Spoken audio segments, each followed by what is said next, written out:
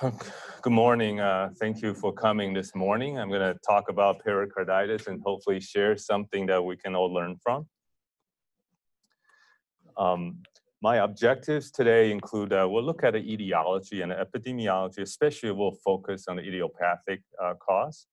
We'll look at the diagnosis, how we can use clinical criteria and then use advanced imaging. We'll look at the complications and the treatment, including some novel therapies, and we'll spend some time on constriction. Now, one of the things about pericarditis is that in terms of cardiovascular disease, it is something with very low mortality, but very high morbidity. And the push right now, or at least for the past 2 decades, has primarily been decreasing mortality in terms of cardiovascular disease. So pericarditis has garnered relatively little attention. And then now as mortality has decreased, morbidity has become more important, and that's why there's more and more interest in this condition. Now, with pericardium, it is double sac. It contains the heart and roots of the great vessels, and also the vena cava. There's the visceral pericardium, which essentially is the epicardium, and then you have the parietal, which is the fibrous layer. It fixed the heart to the mediastinum. It's less than 3 millimeters thick using cardiac MR. It's well innervated. The inflammation triggers pain. Now, what exactly is the purpose of the pericardium? Well, we're not sure. It contains some fluid. Does it lubricate the heart, maybe? Does it facilitate cardiac chamber coupling, protect against infection? We know it's not essential for cardiac function because there are incidents where patients have either complete or partial absence of the pericardium. This, for example, right here is a cardiac MR axial image using the Hayes sequence. Let's see if I can bring out a pointer here. So the myocardium is gray. This is the LV, this is RV. Fat is bright. You can see this pencil thin there where the red arrow is pointing to. This is the pericardium. Okay, you can see here, this is the epicardial fat, and that's the pericardial fat. But anatomical study, though, suggests the parietal pericardium is actually less than 1 millimeter thick. And the issue is, do we overestimate by MR? Now, if it's 1 millimeter, then we're pushing against the spatial resolution of cardiac MR. In certain sequences, you can get some artifact, increases the thickness of the pericardium. At times, as I illustrated to you, the normal pericardium is very, very thin, sometimes actually difficult to visualize. And actually it's brought out if you have a lot of pericardial and epicardial fat, or if pericardial effusion is present, that would be helpful. Now, when you have markedly thickened pericardium, it's evident on MR and CT. Now, most patients that come in with pericarditis has a very benign course. And when they are treated with NSAIDs, the symptoms will resolve within days to weeks. The significant minority, however, can develop recurrence, and it can be debilitated by kind of recurrent attacks. So in modern literature, what we found is that in developed countries, about 70 to 80% of the pericarditis are idiopathic. Most of the time, they're preceded by some type of viral prodrome, whether it's flu, upper respiratory, or GI-like illness. Now, about 5% of the admissions from the ER is secondary to pericarditis.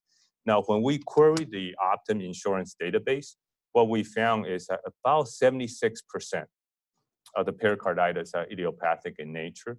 So this agrees with the modern literature quite well. We also see a seasonal pattern, and there's a distinct late winter peak with pericarditis. So it's consistent with some type of viral infection. When it comes to recurrence, however, we do not see that seasonal pattern. So suggestive is probably some type of immunogenic background, or could it be incomplete treatment, not the viral infection itself, but the inflammation. Now, as we put in more and more devices and more procedure, post-cardiac injury has become more prevalent as a cause of pericarditis. And traditionally, we think about a post-pericardiotomy with surgery, bypass valves, and so on. Post-traumatic is primarily iatrogenic now, as we put in pacemakers, ablation, TAVI, and so on. Infarcts can be a cause, but that's become less and less common as the push for early revascularization and the size of infarct has continued to decrease.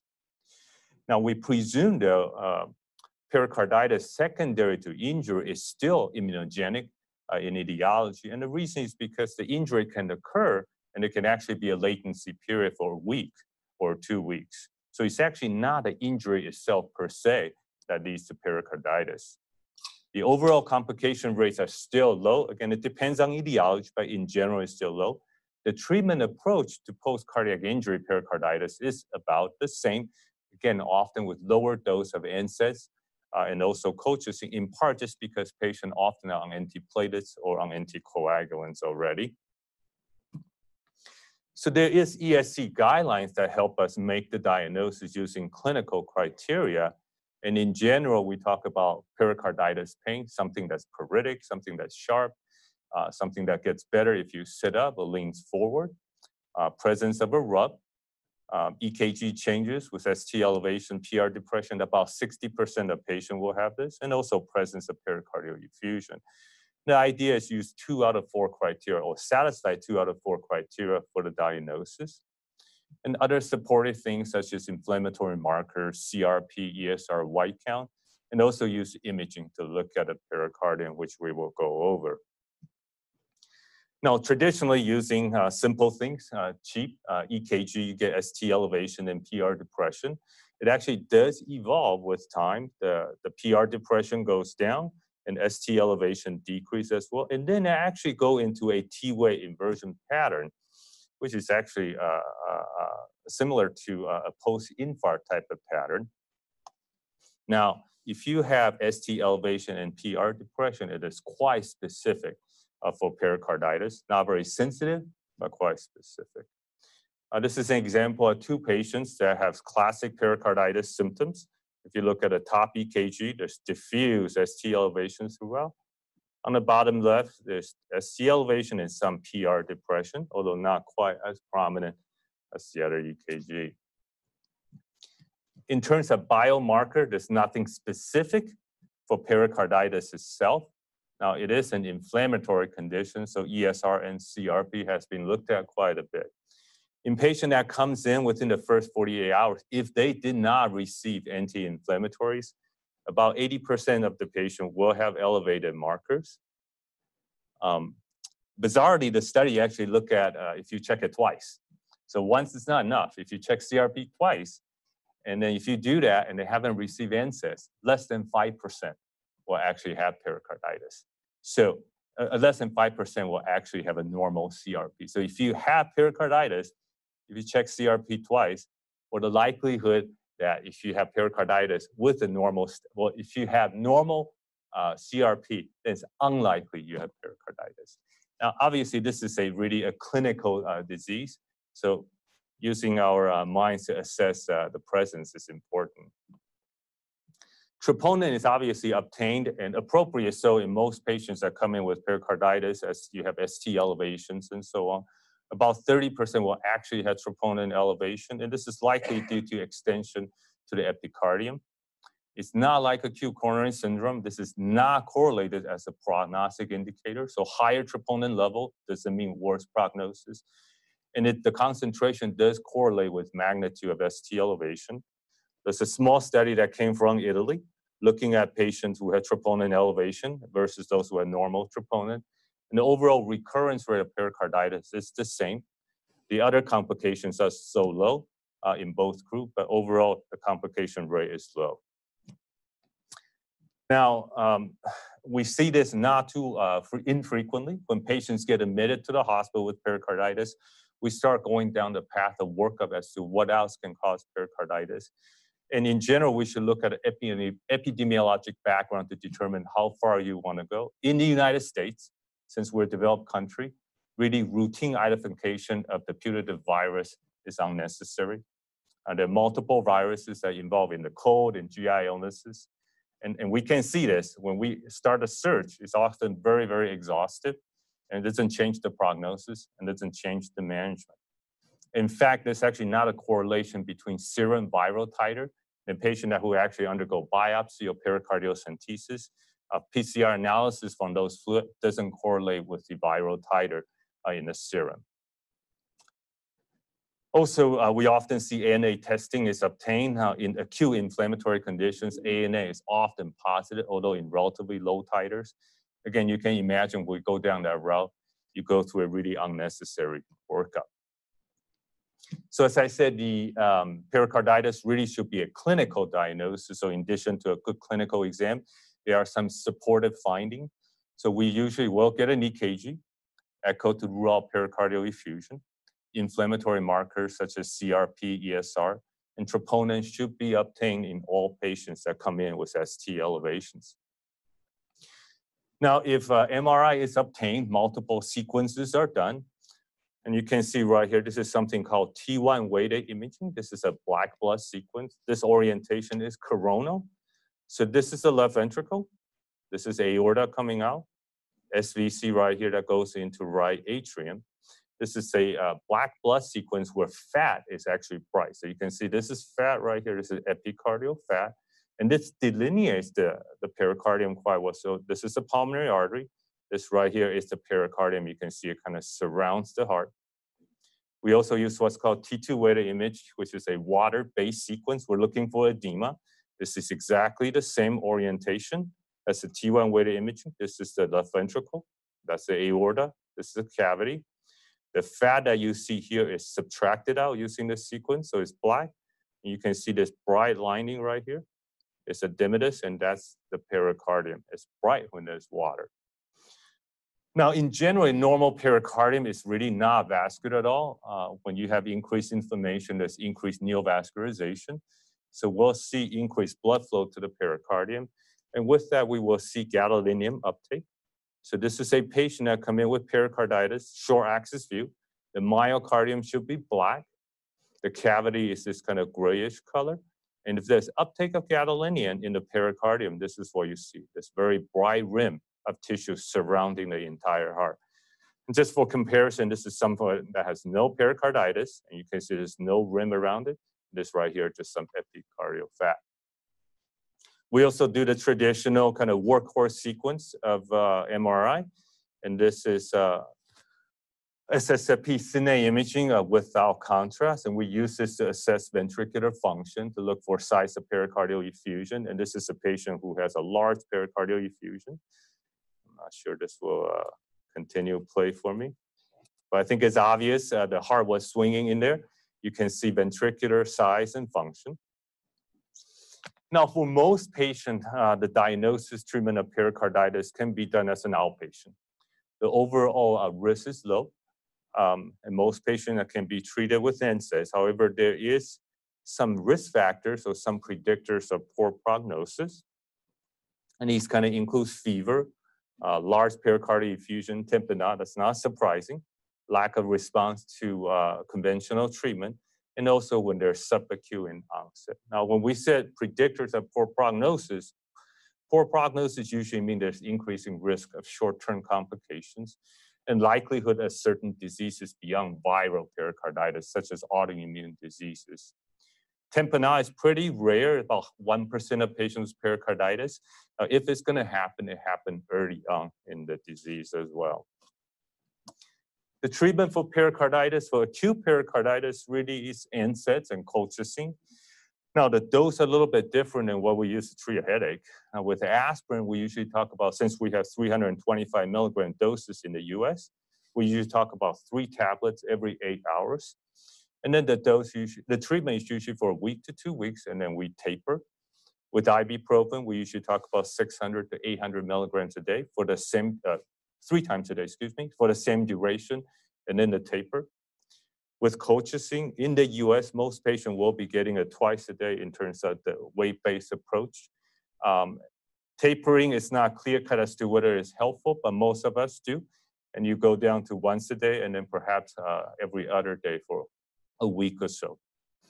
Now, in addition to pharmacologic therapy, it's important we exercise restrict the patients. Now, for athletes, the ESC guideline, and we're talking about professional athletes, they should stop exercise for 3 months.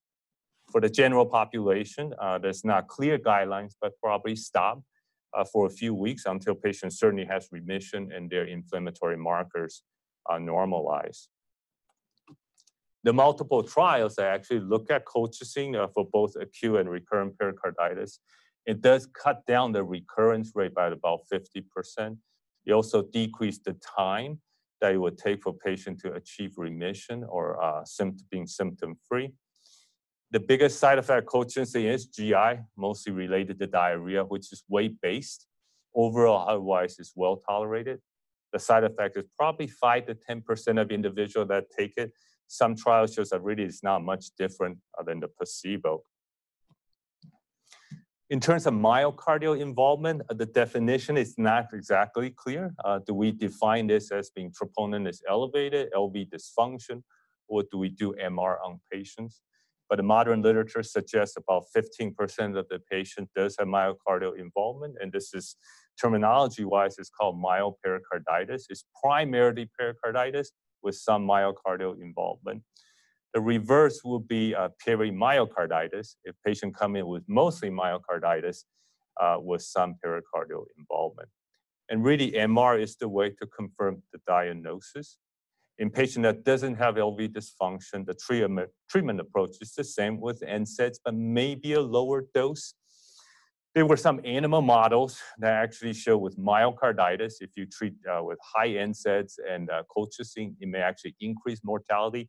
Again, these are animal models and didn't really translate into the human population. And there's really not a lot of study looking at this. There's a small study a couple of years ago looking at 45 patients that were confirmed to have myopericarditis with cardiac MR. Some of them were treated with high-dose NSAIDs and others did not. They found there's no major differences, or there's no difference in terms of adverse cardiovascular events. So this, for example, is a cardiac MR with a patient that came in with myocarditis. Again, on the left is the cine imaging, bright blood without contrast. You can see function is normal. There's no segmental wall motion. Right here, you can see this is a patient with the LGE sequence. Whoop, go back. So the myocardium should be black. You can see here, there's delay enhancement in the epicardium, and there's it. Oh boy. Then there's delay enhancement here in the pericardium as well. So this is myopericarditis. Now, not all pericarditis is as straightforward. So this is a patient, a 30-year-old woman who came in with ST elevations and PR depression. Classic patient you think would be viral pericarditis. Her troponin was up to 4.7. Her white count was 18,000. She does have a family history of premature coronary artery disease. And then 2 months ago, she had pneumonia and was treated with antibiotics, and her symptoms resolved. Let me see if I can play this again here.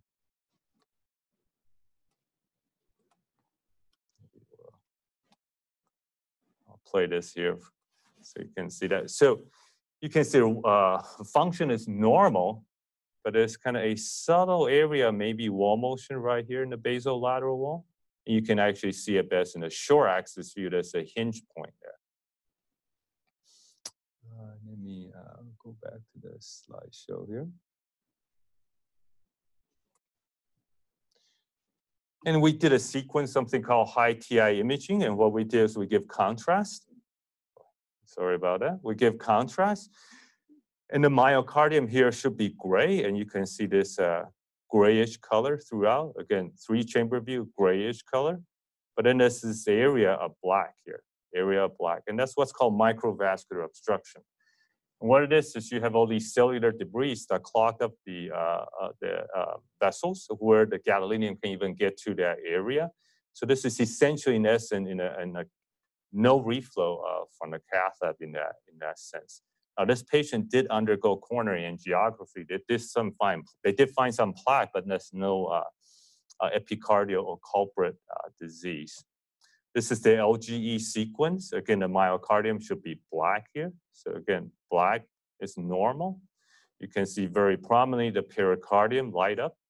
Same thing here in the 4-chamber view. Short axis view, the entire area is lit up. So there's pericardial inflammation. But this area right here, infarction with microvascular obstruction. So this patient actually has post-infarct pericarditis. And this just emphasizes the importance of cardiac MR in a situation like this, where a patient come in with classic pericarditis symptoms and who have troponin elevation. Now, how sensitive is MR in the diagnosis of pericarditis? And well, we don't really know. Now, we know that pericarditis is a clinical diagnosis and there are ESC guidelines. There's a small study that came from Mayo where they look at surgically proven patients who went to the OR and they have surgically proven pericardial disease. And of those who have recurrent pericarditis, 94% have LGE on the pericardium. This is obviously a unique population. Most patients who has acute or recurrent pericarditis don't end up in the operating room. But again, this is some of the small data that we have. Recently from Italy, they compared cardiac MR to the ESC guidelines. So really we'll compare to an imperfect gold standard, but that's some data we have to kind of compare MR to looking at pericarditis. When they use the presence of pericardial edema, which is using T2 weighted imaging, and also LGE, what they found is that the positive predictive value is very, very robust. So the specificity is really high. In terms of sensitivity, it's somewhat borderline. But again, this is an imperfect gold standard that we're comparing to.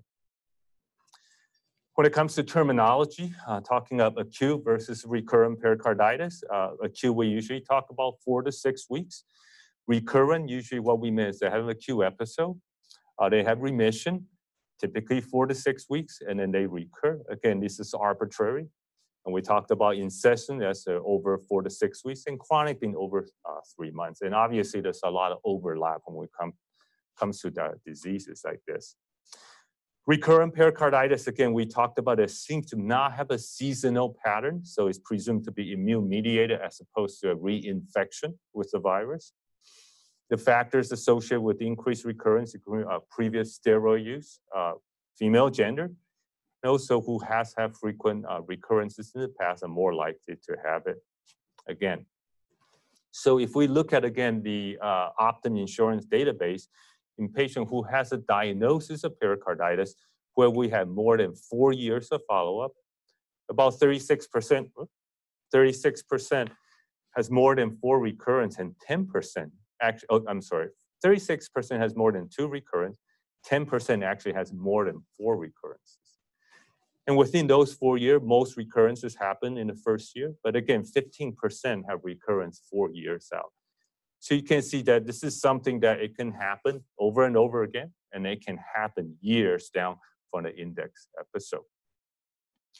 Now again, with pericarditis, typically it can be treated and can be managed and diagnosed as an outpatient, but about 15% will have myocardial involvement. Again, the definition is not exactly clear. Of those, 30% of the patient who has the initial episode will have recurrence. And as the data shown, about 10% can actually have more than 4 recurrences. About 1% can get tamponade. 30% can get troponin elevation, which should be assessed by MR. The exact frequency of reversible constriction is unclear. It's not uncommon someone came in with acute pericarditis who had no symptoms of constriction. When we do cardiac imaging such as MR, you actually see ventricular interdependence. They have no symptoms of heart failure. And most of the time in these patients, just anecdotally, is that once the pericardial inflammation resolves either based on symptoms or based on MR, the ventricular interdependence will resolve as well.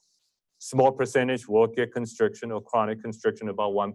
In that situation, CT should be performed to look for calcification. The treatment for recurrence really is exactly the same as for initial episode, with the difference in terms of the duration. Now, we'll be talking about treating for weeks to months with the same medication. If steroids are used, should be used by a low dose weight-based sequence. Now, traditionally, we talk about 1 milligram per kilogram. The symptom will resolve really quick.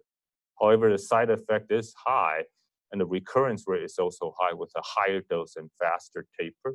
So when we use it, typically we talk about 0.25 to 0.5 milligrams per day. When we taper to about 10 to 15 milligrams, that's when recurrence are most likely to happen. So the taper should slow down even more. And side effect, again, of NSAIDs and colchicine discussed. With steroids, again, the recurrence is high, over 4-fold, especially when we use unopposed. So if it's used alone without colchicine or other NSAIDs. So again, the tapering should be slow, and we should use a low dose. So with recurrence, based on the insurance database that we query, we know it's a high disease burden. A patient could have episodes 4 years down the line or longer. They can get debilitating chest pain, and patient gets fear of recurrences, and a significant side effect with kind of conventional treatment that we have. So how can we kind of break this cycle of high dose NSAIDs and steroids, and is there something else that we can use? And that's kind of what led to the investigation into a medication called rilonacept. But kind of before we talked about that, we need to have some basic understanding of the inflammatory pathway. And my kind of simple understanding of this is when you get pericardial damage, there's release of what's called pathogen-associated or damage-associated molecular pattern. That will then lead to the release of a lot of cytokines, and interleukin-1 is one of them. And previous kind of laboratory study has shown that interleukin-1 kind of mediates the pathophysiology of recurrent pericarditis. So with interleukin-1, they bind to their receptor, and it kind of stimulates more release of interleukin-1, so kind of creates a self-perpetuating cycle of inflammation. Now we know that steroids, NSAIDs, aspirin, and colchicine, they kind of interrupt the inflammatory pathway in different areas. And the idea is that can we interrupt interleukin-1 and see if that can suppress recurrent pericarditis. And that's where we start looking at something called rilonacept. And this is a interleukin-1 alpha and beta receptor decoy. Essentially, it soaks up interleukin-1. Currently, it's actually approved for a family of condition called CAPS, or cryopyrin-associated periodic syndrome. It's a very rare condition where a patient actually has an overproduction of interleukin-1. So it's an auto-inflammatory condition. And with rilonacept, it actually soaks up the interleukin-1 and decrease the inflammatory response in this group of patients. And with that idea, we participated in a phase 2 study.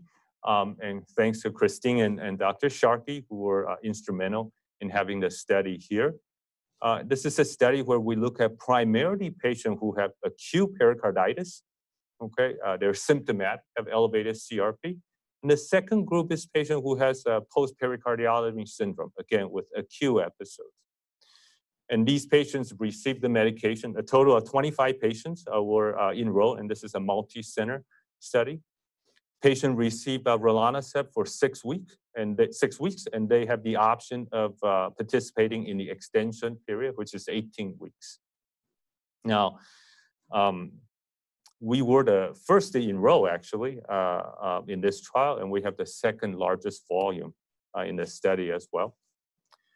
What we found is that the patient who received the medication, they have a very rapid and sustained and meaningful decrease in their CRP and also their symptoms. And this often happens just after the first dose. And if you look at the purple line here, this is their CRP level. So that means CRP was over 4, over 4. And after the first dose, it decreased relatively quickly. And when they remain on the medication, they remain in the normal range. And these are patients that came in with acute pericarditis with elevated CRP. We also look at their pain score using, kind of a numerical rating system. And again, when they first came in, and this is the gray line here, when they first came in, their pain score is over 4. And again, with rilonacept, it dropped pretty quickly, and they were able to maintain at a low level while they will maintain the medication. With the patient that are on steroids, 13 patients were on steroids when they enrolled, and 11 of them was able to discontinue steroids altogether. 2 of them, the dose were tapered to a relatively low dose.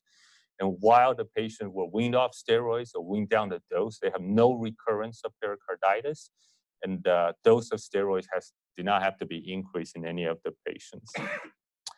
Of the patients who were corticosteroid dependent, so we had 2 arms where they were corticosteroid dependent. They did not have pericarditis at time of enrollment, but these are patients where attempts were made to taper the steroids, and they keep having recurrences. Of those patients, their CRP level were not high on enrollment, but we were able to get them off steroids, and their CRP level, and again, this is the purple line, remained low throughout the study. their kind of pain score were not very high on enrollment. Again, these are quiescent patients on steroids. And when we taper them off the steroids on the medication, on rilonacept, their numeric pain score remained low, meaning there's no recurrence of pericarditis while they were on the medication and were tapered off steroids. We also look at kind of the global health score, both physical and mental health. Normal in the United States is 50. Higher the score, the better. And other patients that enrolled, they all had low score. These are acute pericarditis patients or corticosteroid-dependent patients. And at the end of the treatment, their scores increased to 50 or above, so it kind of normalizes. Other corticosteroid-dependent patients, the changes were not as dramatic, but certainly the score went up as well. This is the first patient that enrolled in our phase 2 study. Again, this is the cardiac MRI. You can see the patient had a large pericardial effusion. The heart is kind of swinging in there. With the LGE sequence, you can see the pericardium lineup, the gadolinium contrast here. You can see it in the parietal pericardium, in the visceral pericardium as well. And this is a huge pericardial effusion. Same thing in short axis view. You can see the pericardium lights up. This is after patient completed the trial. There's essentially no pericardial effusion. You can see there's minimal pericardial delay enhancement, if any at all. So in summary, in terms of the rilonacept, we know that patient had rapid improvement in terms of their symptoms, and we can use that based on the numeric rating score, their quality of life. And also we know the other clinical manifestations such as CRP, looking at size of pericardial effusion and pericardial delay enhancement, they respond quickly and they persisted while they're on the medication. It allows us to discontinue or taper down steroids. And the idea is possibly that we can obviate the use of steroids completely in patients who come in with recurrent episodes of pericarditis. And with the encouraging results, phase 3 study, actually, it's just the enrollment just closed. And again, we were the first to enroll, and we have the second highest volume. And this is a multi-center trial, international trial, actually, including Italy, Australia, and also Israel. And this particular study looked at patients who come in with acute recurrent pericarditis. The etiology could be post-pericardiotomy, could be injury, and most of them obviously would still be idiopathic. Upon enrollment, all patients receive the medication. It's a subcutaneous injection. You give it once a week. After about 10 weeks, patients are then randomized in a double-blinded fashion to either placebo or to the medication. And we know that the side effect profile is quite good. The biggest side effect is really injection site reaction, and most of them are mild. We're actually awaiting the results from the phase 3 trial as the enrollment just closed. Now, beyond the traditional immunosuppression or NSAIDs, these medicines, the biologic are used really sparingly. There's another one called anakinra, which is an interleukin-1 beta receptor antagonist, just beta alone, not alpha. And this is medication that's initially actually used for rheumatoid arthritis. And with other biologics that came out, was a medication that's looking for another home. And they found it in pericarditis. And a small study they look at was done again in Italy, looking at patients who have recurrent pericarditis, are steroid dependent and really resistant to colchicine. Again, 20 patients really. Of the 10 that's receiving the medication, they're much less likely to have recurrence. They stay in remission. And of the patients who receive placebo, they recur relatively quickly and frequently. We know the patients that receive this medication do respond. However, the optimal duration is unknown. The dosing is daily. And subsequently, after the trial ended, it was found that recurrence is not uncommon. So although patients respond, they do recur. Now, beyond immunotherapy and biologic and so on, they are a group of patients that will continue to have pericarditis, and pericardiectomy is an option, although it should not be jumped to right away. And I'll talk a little bit about constriction here. It's relatively uncommon. It's obviously the complication that's most feared in patients who have pericarditis. The important thing to know, the incidence is actually related more to etiology and not the number of episodes of pericarditis. Intuitively, you think that If you have 5 episodes of pericarditis, you're more likely to have constriction than the patient who had 2 episodes, and it's not. Again, it's more related to etiology, such as radiation or TB, TB being the most common in developing countries. The presentation in general is heart failure, fatigue, and some non-specific symptoms. It's important to know as well, about 20% of the patients who have constriction do not have thickened pericardium. Now, this is a patient that came in with actually constriction symptoms. You can see here, there's loculated pericardial effusion. This is, again, this SSFP cine imaging, bright blood, no contrast. Function is normal. And I think if you look at a short axis view, you can see there's a funny septal bounce of the septum. These are, again, the T1 and T2 weighted imaging. Remember, T1 is a black blood sequence, allow you to delineate the pericardium. And you can see right here, this is thickened pericardium. In the short axis view, you can see it's circumferential. And these are fat around the corners. This is epicardial fat around the right ventricle. T2 weighted imaging, looking for edema again. The fat is subtracted, so you can see fat here being black, fat being black here. You can see this rim of bright tissue right here, rim of bright tissue. Again, that's edema of the pericardium. Another sequence we can use is something called post-contrast gradient echo cine imaging. And remember, we discussed that in normal pericardium, there's really an absence of vasculature in the pericardium. However, with inflammation, there's neovascularization and increased blood flow. Let me see if I can play this here.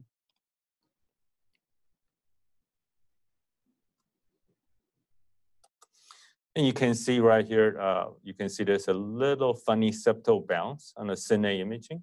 And then again, there's this bright rim of tissue, and that's pericardial inflammation. It's very clearly shown here in the short axis view. Again, this is someone who had evidence of constriction as well as acute inflammation. This is the late gadolinium sequence. Again, myocardium should be black. And here myocardium is black, and this is short axis view from base to the mid-ventricular level. You can see uptake of gadolinium throughout the pericardium from base all the way to the mid-level of the ventricle of the heart. So we looked at edema, we looked at anatomy in terms of thickness of the pericardium. Physiology could be identified using MR as well, something called real-time imaging. So we're looking for ventricular interdependence. So this is the diaphragm here. You can watch it go up and down. So as the patient inspires, the diaphragm drops. You can see the ventricular septum shift over to the left ventricle. Again, breathe in, septum shift over. And there's a correlate, go back here, echocardiography correlate using tissue Doppler. So you can see the tissue Doppler here in the medial side of the left ventricle. Is much higher than the lateral, and the reason is because the lateral wall is tethered by the thickened, or doesn't have to be thickened, but tethered by the pericardium. So it can occur, as I say, even with normal pericardial thickness. It can be transient, and that's the thing to remember. Usually defined as a new onset within 6 months, especially if you have elevated CRP and if you see delay enhancement on MR or edema on T1 weighted imaging. The trial of anti-inflammatories is important in this patient instead of going straight to pericardiectomy. It can persist in patients who have a large pericardial effusion. And if it happened, this is what we define as effusive constricted. Permanent cases, obviously, surgical pericardiectomy is the solution. And again, in these patients, CT should be performed to look for calcification. Sorry, I kind of went through everything relatively fast, but in summary, acute pericarditis is self-limited. It's mostly viral in etiology. Recurrence is common, and it can occur years down the line with a significant morbidity. Troponin elevation is not associated with worse outcome, but if patient had elevated troponin, cardiac MR should be performed looking for alternative causes and also looking for myocardial involvement. NSAID and colchicine in the first-line therapy. Steroids can be used, but it is a risk factor for recurrence and should be avoided if we can. And when used, it should be low dose, weight-based, and the taper should be very gradual. Rilonacept is a biologic and interleukin-1 alpha and beta receptor decoy and has been shown promising result in the phase 2 study, and we're waiting for the phase 3 results. Constriction can be transient, and it warrant a trial of medical therapy first, especially if you see evidence of inflammation, elevated markers, delay enhancement on MR. Constriction can occur without increased pericardial thickness. And MR is an excellent tool to help you in the diagnosis of pericarditis or constriction beyond the clinical criteria. And the ESC guideline is actually a very, very good reference in terms of the management and also the diagnosis of pericardial disease. Okay, thank you very much. I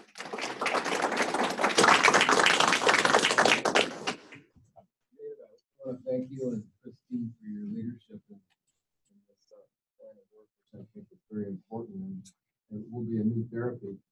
I wonder if you and maybe Kasia and Peter could comment about whether these interleukin antagonists might also work in myocarditis. Is there any evidence for that? We see these troponin elevations, and if you once you go down the MR, do an MRI, and then you find delayed enhancement in the in a non-vascular distribution, you start to get into now what do I do territory. And I'm just curious as to what your perspective is on that. It's a good question. I have no idea. I've never heard of that, but it makes sense.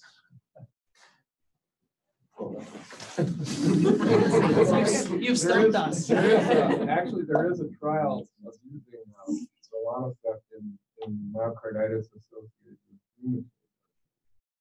And so it makes you start to wonder, okay, is there some mechanism of other acute myocarditis? Yeah, one of the challenges with this, even a question about is there a role for steroids, and there have been some myocarditis trial networks, and they've had a heck of a time enrolling, and end up with 15 patients over 5 years, and it's a rare enough condition. It's been tough to study. There probably is more out there, and I think those trials were done before MR was widely available. So I suspect that there's more out there now than there used to be, or at least more that's recognized and diagnosed. But it's been a challenge to study it, and I think that's probably why it's been a lower research priority. So, okay, beautifully done, very clear. We have a common scenario where people have chronic chest pain and they come for an MRI or some other test to rule out pericarditis as an etiology. If you have a completely normal MRI in that setting, how secure are you? I know you showed some sensitivity information. Yeah, I think the important is that really we need to combine with really your clinical suspicion. And part of that is because right now we just simply do not have a gold standard where we can reliably say, okay, if this is it, then we can rule out pericarditis. So I think it's a combination of what your clinical suspicion here, and if their inflammatory markers are pretty normal, and their CRP is, and the MR is normal, I think we could be pretty confident that it's not pericarditis. But unfortunately, it's not a gold standard or a perfect gold standard, let's put it that way. So, okay. David, great talk. I was wondering if you're in your clinical trials, have you had patients with other concomitant inflammatory conditions and when they got treated, did those symptoms get better as well? Yeah, so intentionally, all those patients were excluded. Okay, so none of the patients that had autoinflammatory condition, especially if they're on biologic or for whatever reason. Now, it's possible we end up enrolling without knowing, but I think it's unlikely because they undergo a pretty extensive workup for autoimmune diseases, and intentionally we excluded those patients. Hey, Kasia. Yeah, so great talk. So I have a question about invasive hemodynamics and CMR. I will say, obviously, I'm not an MRI reader, but that, that bounce or that was, it was pretty subtle, when you showed like with the diaphragm. So is there any correlation? And, we often get like that report, highly constricted pericarditis, so Any correlation between CMR and invasive hemodynamics? Yeah, I'll be honest with you. I'm not sure there's a study comparison to say how sensitive it is. I know we get definitive answers from you guys a lot of times, and we send them to the cath lab, and we kind of struggle with that quite a bit. You know, Can I just say, John. qualitatively, what you're doing is just increasing volume. And so you're making the assumption that they're low volume, but it could be brought out with inspiration. Most of the time when it's overt, then it's at rest. We can have trouble with the right heart, though. A lot of issues with that create problems. Yep. Go Yeah, I ahead. was going to say, speaking along the same line, I think echo is incredibly important for this diagnosis. These patients can be somewhat, it's kind of an occult diagnosis sometimes in people. The sonographer sees that septal shift or that shudder of the septum, and they run a longer beat run, like 6 or 7 beats with the respirometer. You can really pick it up.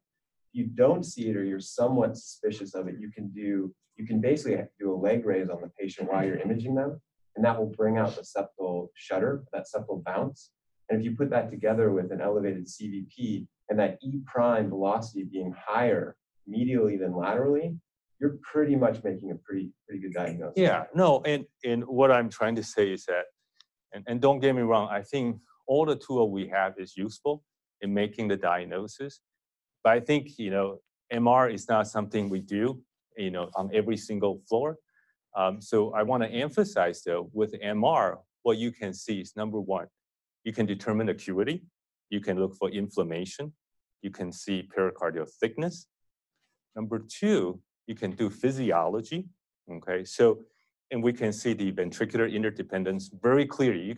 We can acquire for 30 beats if we need to, 100 beats. We can see their diaphragm moving up and down, okay? And three is also you can look at other things. Did the patient have sternotomy in the past and so on? So I think all the tools together, we can make the diagnosis of constriction a lot easier. So I think, yeah, echo should be done. I think if echo shows it, MR should definitely be performed as well. I think if you have the technology to do it and you're good at it, well, we should do it. So it's a combination approach.